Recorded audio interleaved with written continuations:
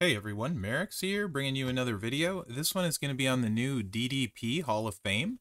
He's this weekend's feud poster. He is a Hall of Fame era striker defensive, and he's really good. Let's see, training ability. As a coach, green gems do 30% more damage, and green moves that deal damage will deal 30% more damage. Another one of these ones. Yeah, he's pretty dang good. We're gonna get started with triple yellow. Figure 4 leg lock, color submission, choose 7 gems to make into yellow submission gems. Do 209k damage for 3 turns. Remaining turn into power gems of strength 232k. Inverted atomic drop. 6 MP yellow, deal 312k damage. Choose 6 gems to make into black gems. It's also a reversal. If your opponent destroys 1 or more of your power gems, deal 335k damage and make 10 random gems into power gems of strength 232k. That's really cool. I should be able to show you that mechanic with the sub in. And then the Diamond Bomb, 6 MP yellow, deal 238k damage and choose 3 columns to make into power gems of strength 232k. This is very beefy power gems on this boy here. So we got Kofi and Tatanka. That gives us our 7 yellow MP in feud. We have Bella, who has a new training ability, or not new, but a buffed. So now she's adding 50% more damage at the coach. And then we're also going to run Alexa, Painter Play Bliss for 25% more. That's going to make the power gems here 406k. The area, it doesn't say, but they're all the same. So those will be 406k a piece. Not the area, but the columns. Anyway, let's get out here, take a look, and there's a couple cool things you can do with this.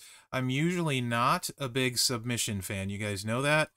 This might be an exception. I am going to run it first, even though I really, really like it.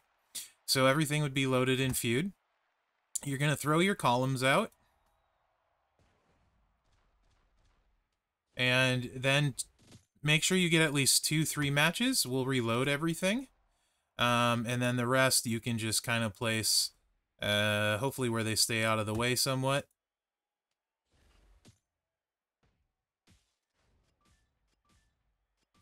I'm gonna break some of your gems, not a big deal. See, broke my power gems, so I'm throwing a bunch more out. So, now we have all these power gems out. Also, I don't know if you noticed, but when I hit the sub, it ticked the power gems because it's a damage move. So, to end this really quick, you can just do that again. You don't even need to do the choose. You can just end it this way. 3 match of yellow. The power gems will tick, and we'll end the match right here. He's got 5 mil left, but boom. You can see all his health goes away, match over. So it's a super fast submission win. And that first tick, I don't know if you guys noticed, we probably did like 8 million damage with the first sub. I probably should have called it out. But yeah, so it's super fast. It recycles itself. You'd only have to worry about escape artist plates, really. One of the better sub builds I've seen lately. It's up there with what's his name? Vinci's is got another really good sub build, but this is better. Okay, next moveset, continuing in the power gem theme, we're gonna sub in 1 move for the sub, haha. And I'm gonna have 2 different training setups for this one for you guys. So this is the Diamond Cutter finisher. 1 million damage and choose a 3x5 area to swap into yellow gems, pin the opponent, so it just recycles all this. The finisher is 1.7 million. It's at this point, I'll call out the strap. 20% gem damage, got Fury 2 full, and a 200% black move damage medal. That's going to give us about 3 mil on the finisher. Okay. And we should probably put the right entourage on now, huh?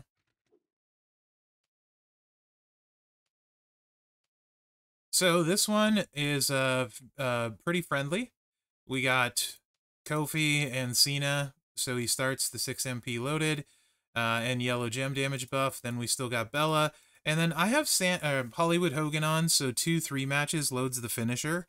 However, you could drop him and put Alexa on and do a 5-match, 3-swipe, and you can actually tick the power gems 3 times on turn 1 if you want.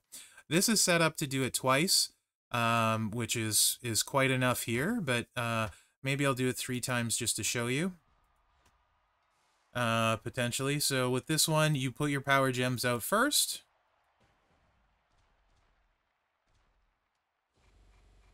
Of course, when you make a match with this, it ticks the power gems. So let's do a 5-match just for fun. And let's set up, sure, right there. Let's see what happens here. Power gems ticked for 7.5 million. We swipe for another 0.7 or 75 million. Then you hit the 3 million finisher and you tick them again. So 21 million in power gem damage, 3 million on the finisher. So that's like, you know, that's going to pretty much take out anyone. Right? So really good. And you can also do that with just with Hollywood on there for the 2-3 matches if you don't want to do that in 2 ticks, which is essentially what I'm doing with this build, but you don't need Hollywood. This one you need Santa for, though, to make this one work. So 17k Santa, and Taker is more rare. He adds 50% more power gems to black MP. So between your turn, this gives you 3 black MP. Taker or Santa gives you another one. So you start with 4 black MP. So you only need 2-3 matches to get to the 10 on the finisher. And Kofi 4, Santa 5, your turn 6 gets you loaded in feud. So this one you're just doing the 2-3 matches. Again, you could do the 5 and 3 match thing again, but I'll just do the 2-3 matches this time.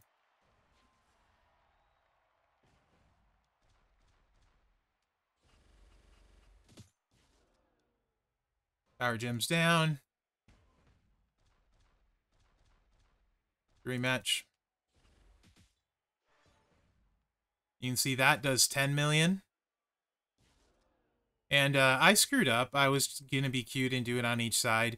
You would want to put all these one more over so you have room for 3 over here, because I'm going to eat some of my power gems because I did that wrong, right? So I'm going to eat some of my power gems. But if you play it right, it does over 20 million and then the finisher. So again, 23-ish million that way. So yeah, super duper good. Really good, especially if you like power gems. So he's got another finisher that's pretty awesome in a totally different moveset. This is the one I want to run first, though. Sorry, I had that order. So this is set up for without Santa K, 17 Santa Hogan. Wow, words are hard. And I don't have any of his gears equipped right now either. This is gearless. Just saying. Okay, so finisher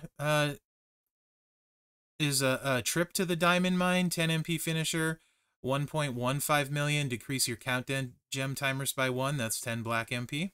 Flying clothesline, deal 101k damage, make 35 random gems into 1-turn countdown gems. That will deal 321k damage.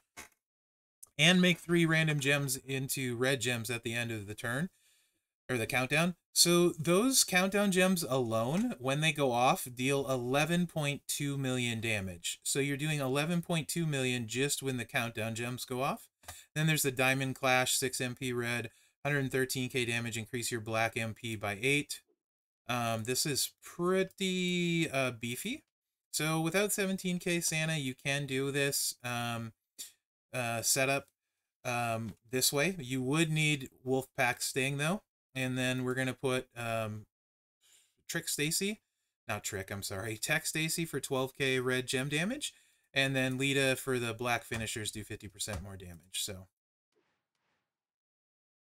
this one is my favorite build because it's Mherex proof.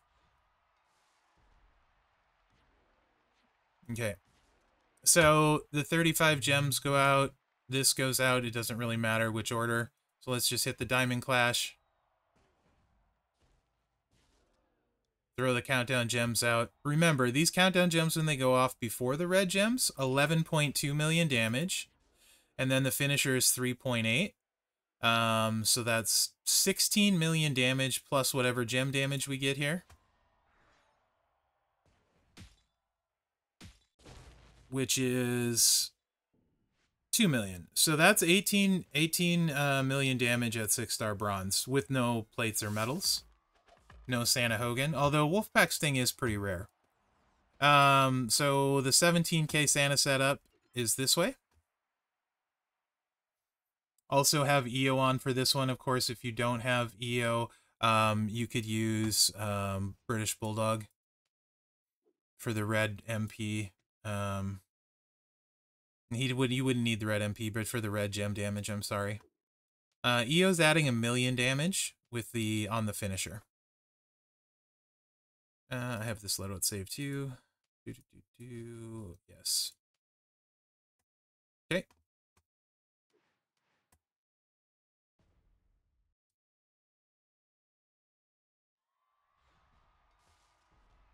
This also has a really big Santa, so it's going to skew the gem damage a little bit.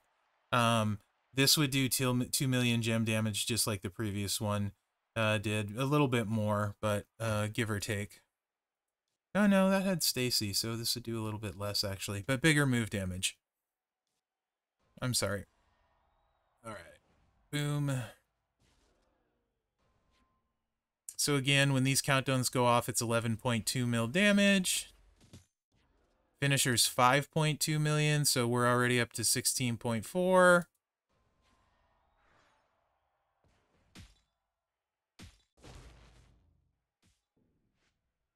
$1.8 million, so that's like 19 mil, super easy at 6-star bronze. Obviously, I really like that. Again, this is only a 20% strap. That's no plates. So there are plenty of plates you can use. Of course, you could put a Judgment Day plate on, and that's going to drain their MP. You could also use a Z plate, and that's going to buff all your gems 50% and increase your defense. And you could use the Heart of Jade, which gives you 100% red gem damage. Again, not going to probably bother with that because none of those necessarily are buffing the gems huge. To be honest, those movesets would do better. The power gems, I would actually probably run armor on. And then the one I just ran, I would run move damage and takedown 2, to be honest. Because the countdowns are doing all of the damage, and that should get you in the range for easy wins against 6-star silvers, right? But if you get both of his gears, it opens up the build I'm going to show you. I'm not going to put the gear on, but it does open up this build for being loaded with this trainer setup. And this is the one move you haven't seen, the running swinging neck breaker. Really, the only way I would end up using this move is if I got both gears, and the second gear adds 4 MP, first gear adds 50% gem damage. Also, this is what I would run as well with the 99 MP, and then just buff your red gem damage to Kingdom Come. Potentially use black move damage finishers, but mostly red gem damage as much as you could. With this one. So the running swinging neckbreaker, 170k damage, increase your red gem damage 207% for 2 turns, and that's 7 MP black. So with the gear 4, your turn is 1 is 5. You need woods here, and Santa gets you the 10 black, and then Bulldog, your turn in Santa easily gets you it gets you 8 red MP, and we only need 6, so Bulldog's actually on there for the red gem damage. And then we'd be back to Stacy here. So double gear, this is very, very powerful, as you'd expect, or with 99 MP for 2 months.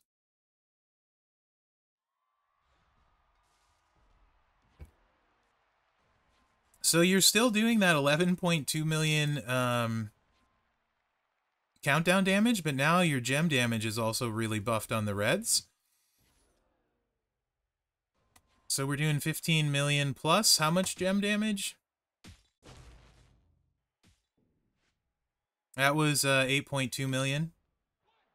And at 6-star silver, that would translate into like 16 million. And then you add the gear on top of that, you're like 17, 18 million in gem damage, plus the 11, which puts you up to like, what, 28, 29. You're over 30 by the time it's all said and done with everything, with just 3 easy clicks. So, yeah. So with both gears, he's ridiculously good, super fast. No question. Um, just really, really good. I think with no gears, he's actually really, really good. So Striker has some really good options. Bray is very good. Bam Bam with Moment is very good. Ollie Gears, Ollie Gear and Moment is actually really good. Definitely slower, but the highest top end out of all of these I've talked about so far. Braun with NXT Moment in middle lane is ridiculous in feud. Absolutely ridiculous. And pretty quick. Hall of Fame Kurt, if you're okay with sub gameplay, hits very hard. I don't like him because I hate sub gameplay. We got DDP here. We got Zombie Sammy. And Rocker's very good too. There's a lot of really good strikers. I want to make sure I'm not... Dexter with the plate is super duper good. The Taker plate is gear and stuff, really fast, really easy. Those are probably the big strikers to me, for the dudes.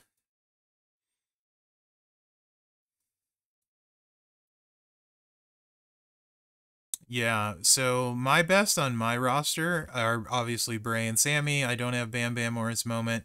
Top end Ollie is ridiculous if you have everything. The thing is, though, and so is Braun with the NXT moment. The thing is, though, with DDP, is those power gems or countdown gems don't need a lot, and I think they do enough if you have like move damage strap, in particular the countdowns, which I like that are so fast. Move damage strap, some takedown twos. It's just clicks and done. It's really fast. So I think his speed beats Bray. This is and with gear, I think his damage is very similar to Bray if you get his gear. But his speed beats Bray. Bray, of course, has the sub reversal, which is awesome. And Zombie Sammy is Z-Plate Pyro, triple green is really fast. He's got a multiply build as well. So I kind of think I put him for sure in a top 4 group. Even without gear, let's say like top 5 for sure. And they're all really, really close. So it's hard to say one is better than the other depending on what you have. Like Bam Bam, you need the moment, which is super rare. Braun, you need the NXT moment, also super rare. And a middle lane, which I dislike. DDP, I think, is better with less than most of them, if that makes sense. And then as you add in the stuff, then they all get better. And it just is kind of like preference based, I think, at that point. You know what you like. But he's right there with any of the strikers. That's how I see it. So if you're short a striker or you want a Hall of Fame striker, or if you're a big DDP mark, I think he's a good one to go for. Also, like Power Gem Boss, he would be ridiculous on, because his Power Gems are so big and so many of them. So I think he'd be really good on Power Gem Boss. But other than that, he can do some color breaking with red. He can, if they have a red gem damage power or boss, he's going to be very good with that. And then he can do light shield breaking with the yellow on the finisher with the power gems out there. So I think all in all, he's really good. Easily a top 5 striker. I think pretty much depending on what you have, like top 3 striker on most rosters or what you like. And I think he's good enough and fast enough even without the gear that he makes my personal top 3 on my roster. I don't have Braun up. This isn't my roster, by the way. I don't have Braun up past 6-star bronze because of the middle line thing, so I don't actually, even though he's incredible, I don't really include him because I don't like needing a middle line bonus. So for me, Bray and Sammy are my best, and he's right there with either of them. So Let me know what you think in the comments. Hopefully you enjoyed this preview. DDP is awesome. Good luck this weekend. Remember to like, subscribe, and share because that really helps me out. Other than that, guys, thanks for watching. Good luck out there.